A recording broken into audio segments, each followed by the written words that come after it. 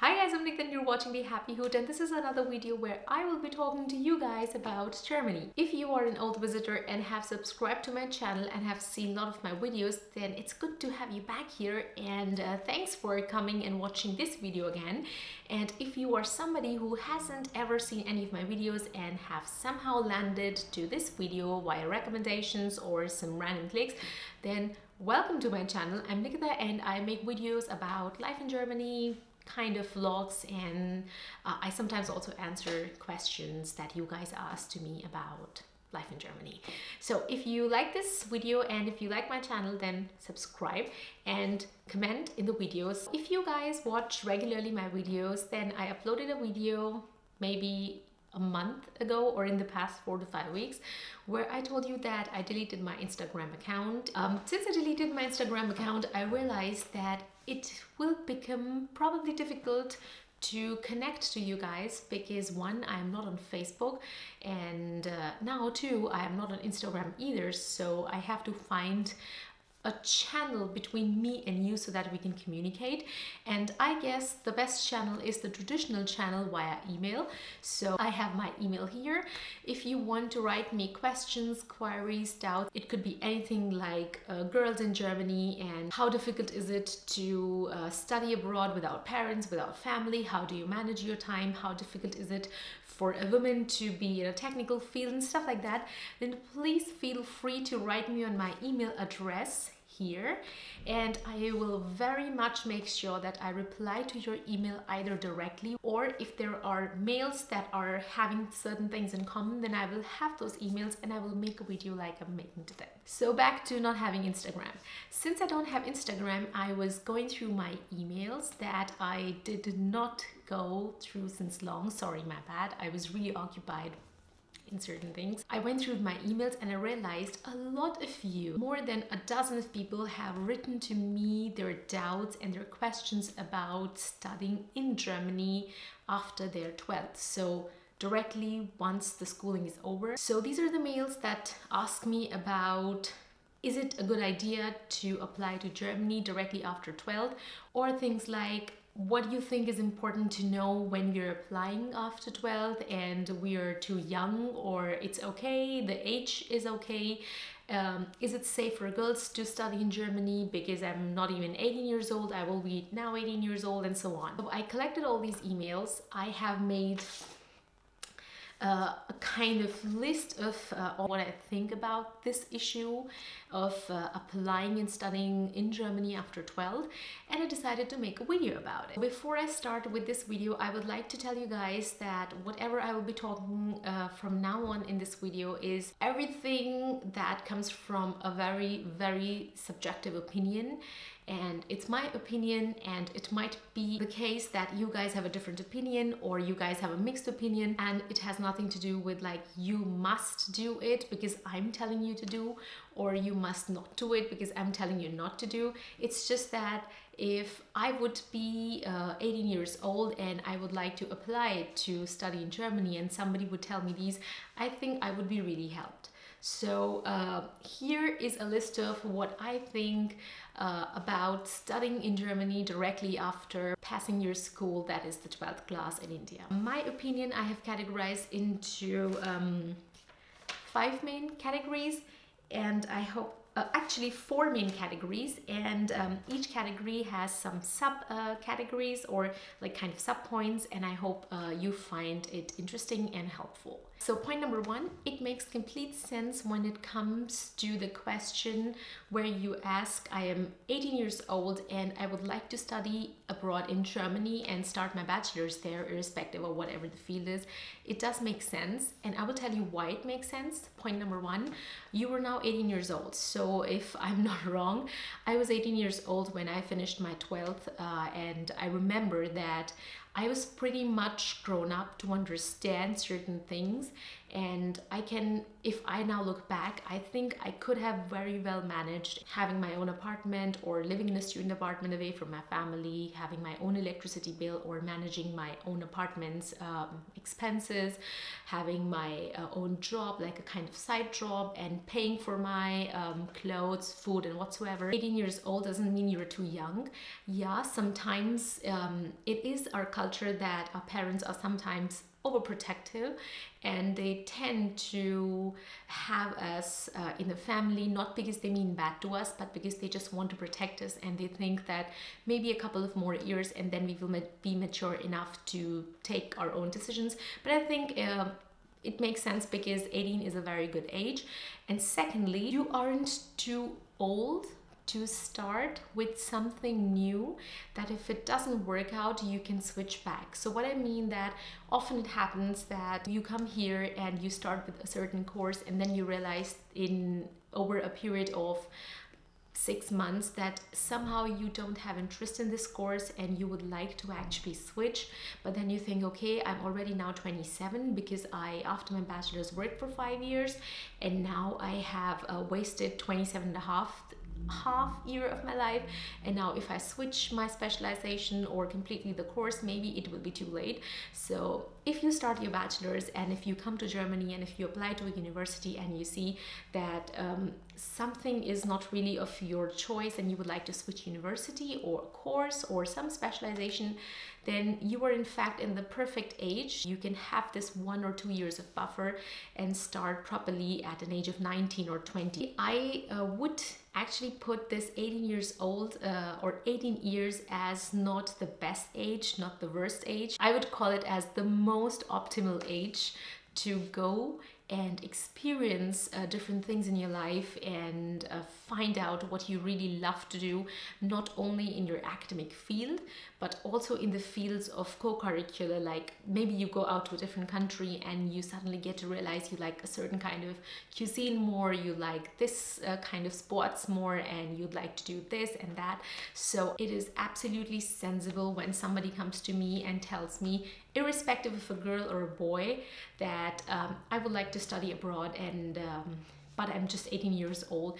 Is that okay? Or what do you think? Is it really bad? So I would say it's not bad. It's really the most optimal age you can think of applying already to study in Germany or in general abroad. Number 2, when you have decided that you want to now study abroad, you must have certain things clarified in your mind. Number 1, how do you want to finance yourself? So it's a very big question when it comes to dreams and to achieve the dreams.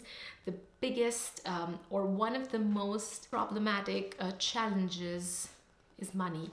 And it's sad, but it is. It could be that you're very smart, so you get to have a scholarship, very good. It's really good for you and your family. It could be that your family is rich enough and they're ready to finance you, perfect. But it could be the case that you are an average student like me and you belong to also a family who's middle class and whose parents are not directly able to finance them. You should very much make sure that how your finances will be when you're going to Germany. I'm only talking about Germany because I have no ideas how it works in UK, United States, Australia, New Zealand. You could go for a loan. That's a very good option because a lot of people go for a loan, and I think that's also good for middle class people because then you do not depend on your parents. Another thing that you need to clarify is if you're coming to Germany, that the bachelor's is usually in German. For masters, it's a bit easier because it's in English. This might be a big challenge after finances because you do not suffice just like A1, A2 levels of German. You really need a hardcore level. I guess it's C1 even to apply to a university for bachelor's. You need to prove them you have C1. So just make sure that you need to have a very good understanding of the German language. Number 3 is very important for you to understand. It has nothing to do with logic. It's more or less or purely based on emotions. Are you ready to live away from your family and friends? It is really, really, really, really important that you are ready mentally and physically to fight for your own self, for your own survival, and for your own better future. You need to be sure once you go out, you will have a feeling that your family's suddenly gone if you've been living with your family throughout 18 years. And it will be even worse if you have no friends when you come here and all your friends are back in India. They are enjoying with your rest of the friends and you are completely here alone in a country where people speak German that you probably just know a bit, and it's a different lifestyle, different food, weather is sometimes very depressive. So you need to make sure that you really should be ready to live away from your family and friends. Otherwise, it can be a bit difficult, especially when it comes to exercise submissions, exam stress, and other things. And then we realize that we can only talk to our family or see our family like once in a year or once in a semester, depending upon if you were financially sound, probably your family comes to you.